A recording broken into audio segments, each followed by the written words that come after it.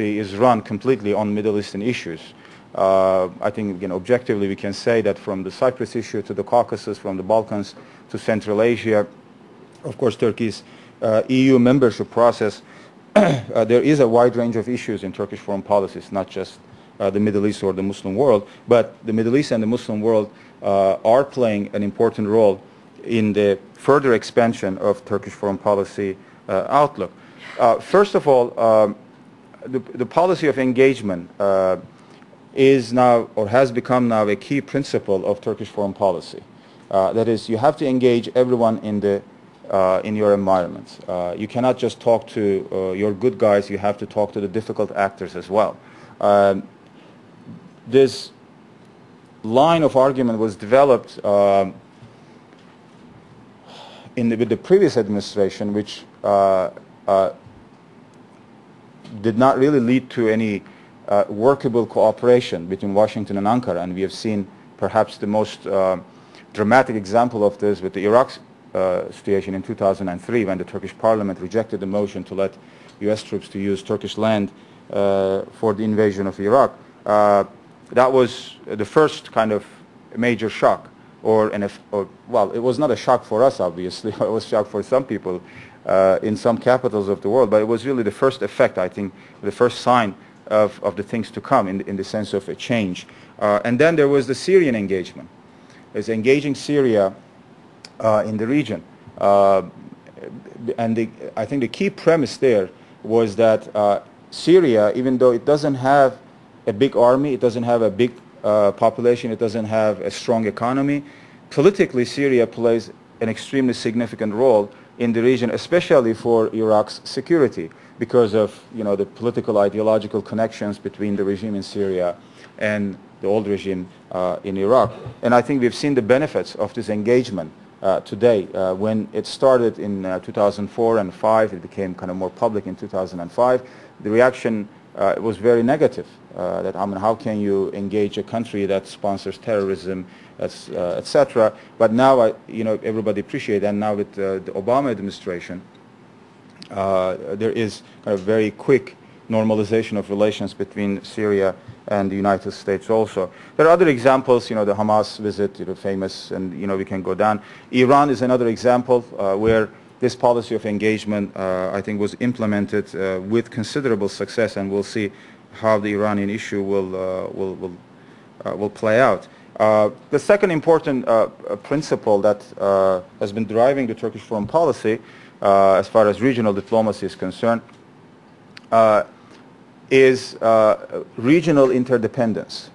That is, you improve the level of engagement and cooperation and relationship in the region with neighboring countries in terms of culture, economy, trade, education, diplomacy, policy, and other issues, so that you create an environment of safety for yourself. Again, this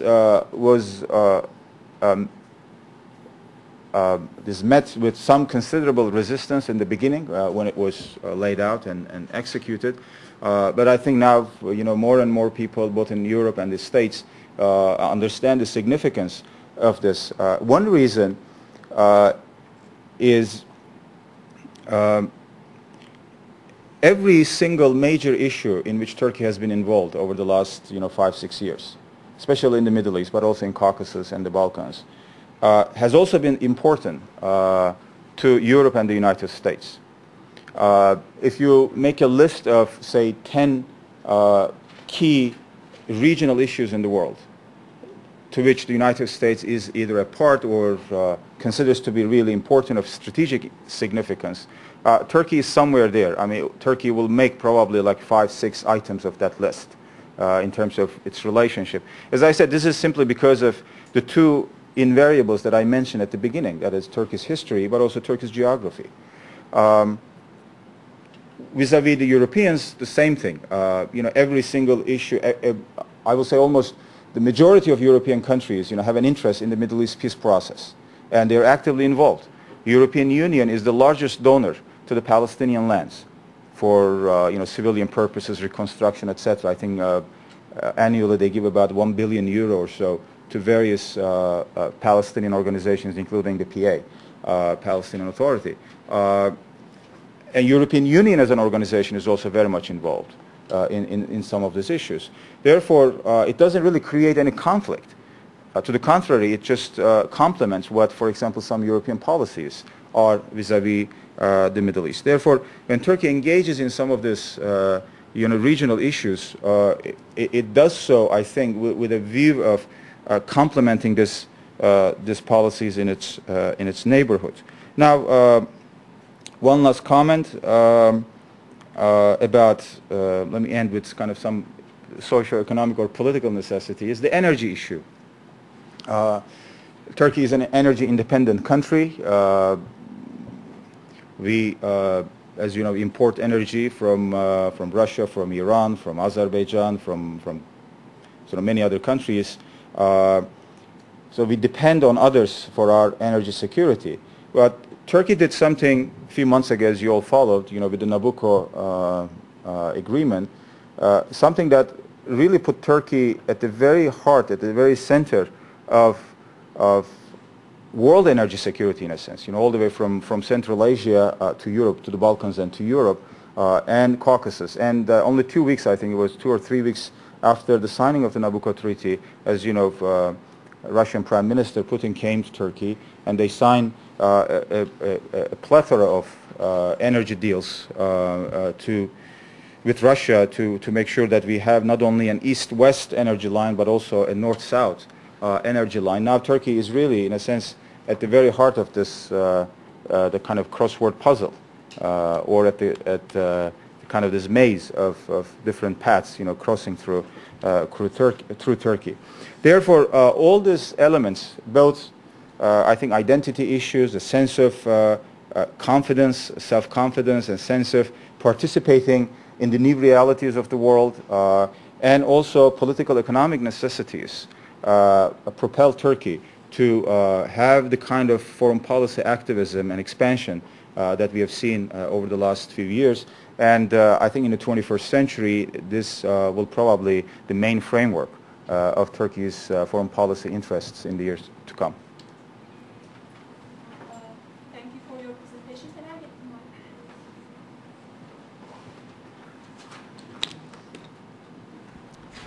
the mic? I want to ask the first question, then we will open up for Q&A from the audience. Following the 1979 revolution in Iran, Turkey pursued a two-track policy towards Iran.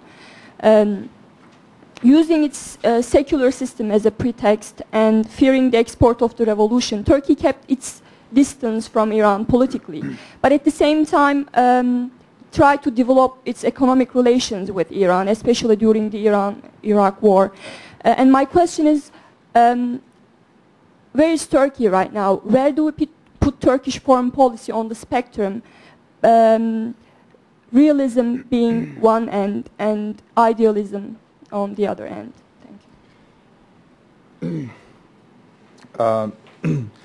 I don't want to start with this self-gratifying sentence you have heard so many times that, we have an excellent relationship with Iran for the last 350 years.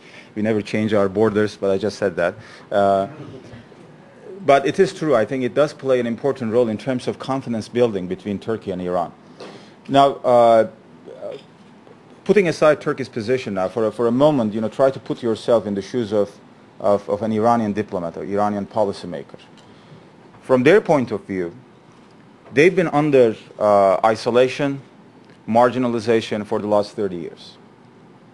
We're talking about active political isolation for whatever reasons. I'm not discussing or judging the reasons, whether they deserved it or not, whether they cooperated or not, but from their point of view. 1979, the Islamic Revolution of Iran made Iran suddenly the #1 enemy in the eyes of many, especially Sunni Arab countries, because they felt the impact of the Iranian Revolution. But Iran was already, had a sense of loneliness or isolation even before the Iranian Revolution, because Iran is Persian and Shiite. And these elements, again, do play a significant role if you're living in the region. And they contributed to that sense of insecurity by trying to, maybe through this revolutionary zeal, trying to export the Iranian Revolution, which they failed mostly.